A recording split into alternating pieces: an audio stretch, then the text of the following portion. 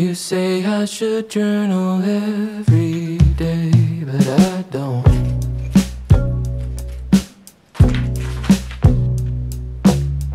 You say if I write things down, then I'll know myself better, but I probably won't.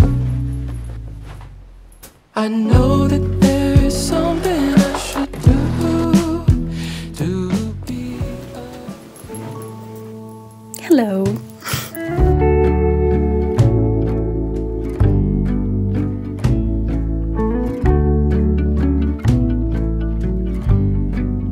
Hello everyone. I'm a little bit nervous right now. I'm feeling very exposed and very vulnerable, but I never thought I'd have to have this conversation on my YouTube channel or any of my socials at that, but it is a conversation that has to be had and I've kind of been putting it off and putting it off. But as you guys know, at the start of the year, my beautiful cat Earl passed away. My beautiful kitten, the love of my life. I miss him every single day. And that's been a really, really difficult thing to go through. I have also been going through a breakup the last 2+ months, I guess. I have kept this part of my life very, very private. In person and online, I am always very protective of that relationship. I spent 9 years of my life with this person and I'm trying not to cry. I kind of naively thought that I could keep this also offline, that I wouldn't have to mention that I'm going through a breakup and I could just film like normal and you guys would never know because he's never on my channel, so you guys wouldn't even notice. Yeah, was a little bit naive to the fact that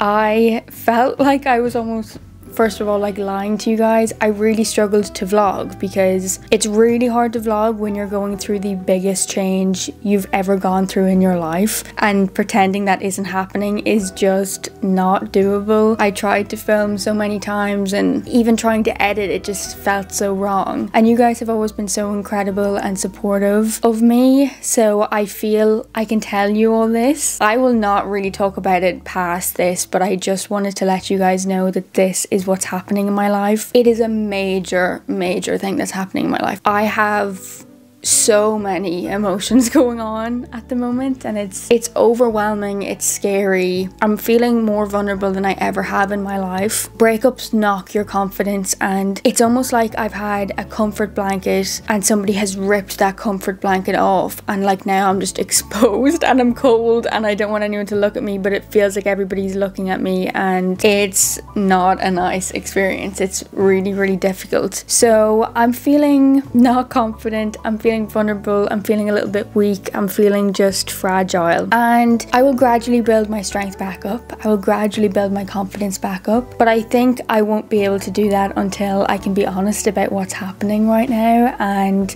I want to be more consistent on YouTube. I haven't been consistent because, first of all, I haven't been consistent in my life, full stop. One day I'm okay, next day I'm not. One moment I'm okay, next moment I'm not. But also it's been really hard for me to be consistent when I haven't explained to you guys what's going on. But yes, I hope you guys can also respect that this is kind of like a very private thing. But I know you guys will. You've always been so kind and lovely and good to me. I have the most loving, incredible community in the world, and I'm just so grateful for that. So I wanted to share this with you and just explain that that is why my absence has been felt over here on YouTube. I have been posting pretty much similarly on Instagram and TikTok, but I am my most vulnerable here on YouTube because you just can't film a video that is 20 minutes long over the space of a week when you're not yourself at all. It's much easier to film like a 20-second reel, but it's very different on here. So at least I have explained to you guys where I have been, and I hope you guys are looking forward to kind of joining me on this journey over the next few months of my life, trying to regain my confidence and learn a whole new way of life. Really, it's kind of insane. Trying my best to look at silver linings and to look at positives and things, and I'm just going to use this as such a healing and growing year. I just need this right now. But yeah, I'm sorry for talking so much. I just wanted to explain what I've been up to and where I've been. I have really missed you guys, and I can't explain the guilt I've felt about not being able to post to the best of my abilities. But do not fear, I am back. I hope you guys are happy about that. Ugh, what an insane start to my year, guys.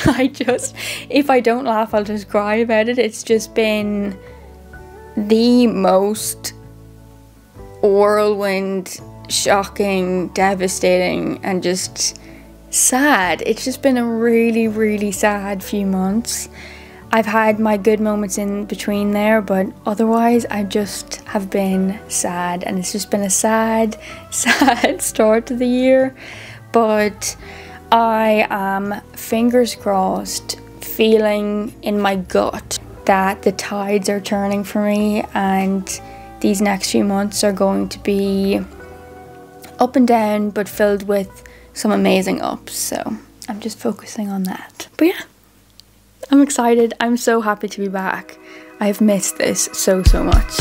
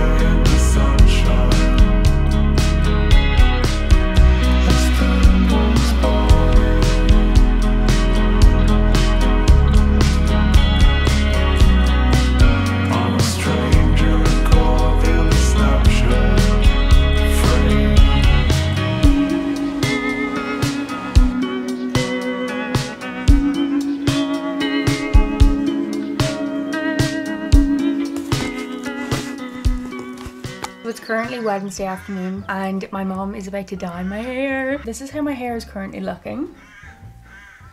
I really like it at the moment, but especially during the day, the ends get a little bit brassy and a little bit orangey in colour because the blonde is kind of coming through. And when I do my hair in a bun, my roots are a lot darker than the ends. I just like the kind of roots and ends to match. So I'm using a medium brown hair colour to do that. You can kind of see here that they're quite light. I probably should have shown you guys in the daylight, but anyway. Two colours that I bought. I got number 5, which is medium brown, and dark brown, which is number 4. But I'm gonna go with medium brown because I feel like with box dye, it always comes out much darker than it looks in the photograph. So I think medium brown should be okay.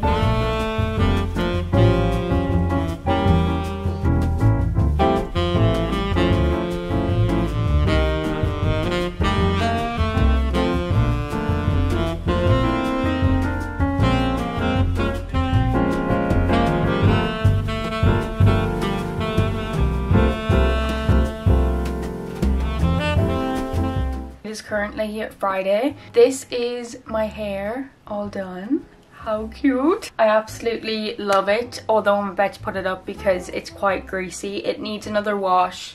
I'm going to do that this evening. But yeah, the ends are just darker now and they match my roots much better, and I felt like going a little bit to the dark side and darker than I was, so I'm pretty happy with that. I like the tone of it. I'm just gonna put on a little bit of makeup just to feel a little bit more awake and ready for the day. I rotted in bed yesterday, so I spent the whole day Thursday in my bed. Wednesday night at like 2 in the morning I had to go pick my sister up from the airport, so I didn't get to sleep until about 3:30, and it just threw me off the next day, and I had one bad moment and then I turned it into a bad day. I just kind of went with the bad.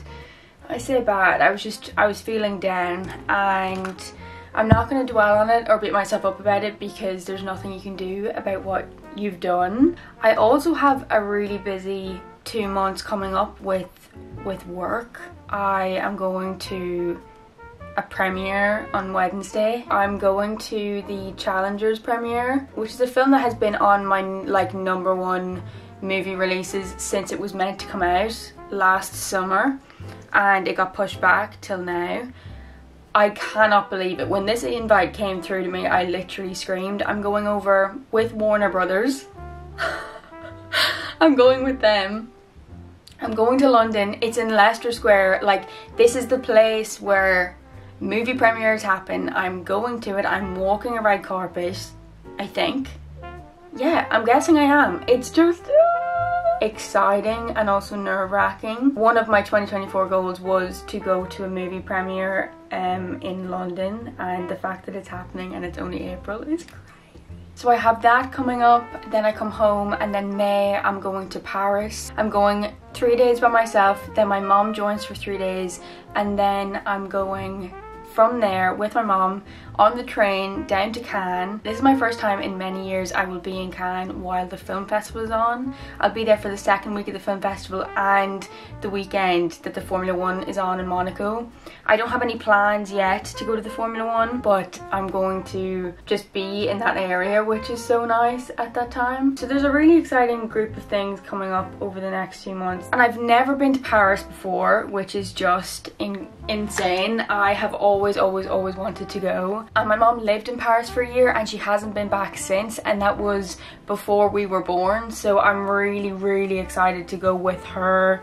Paris is like one of her happy places and I'm excited to be able to take her. So yeah, that's what's going on.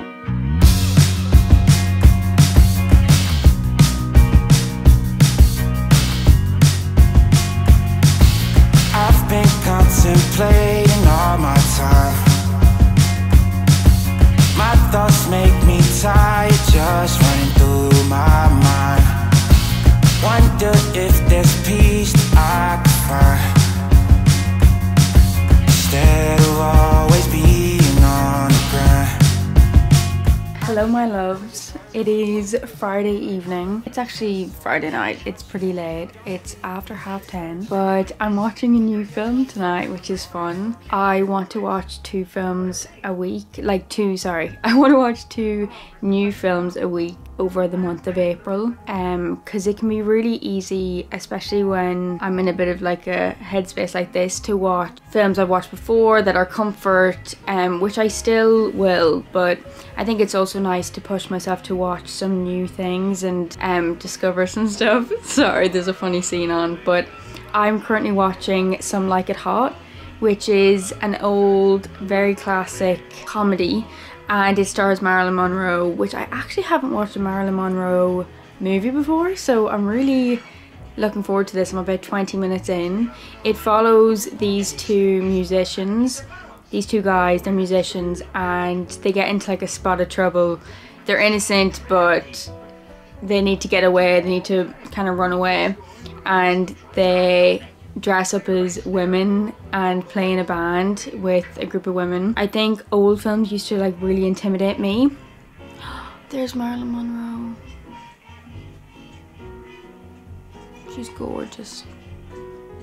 But yes, like I was saying, old films used to really intimidate me. I used to think like, oh, I'm not smart enough to understand them, which is crazy. But especially last year I watched Singing in the Rain for the first time and absolutely loved it. I was completely blown away at the fact that this film was made so long ago, and yet it felt, I don't know, modern to me. Like, it felt like the humor, the tropes in it, the story arcs, everything about it still felt very today, which was really impressive. And I've heard great things about Some Like It Hot as well, so I'm gonna keep watching and get a little sleep. But yeah, let me know if you guys have watched any new films recently. I would love to hear.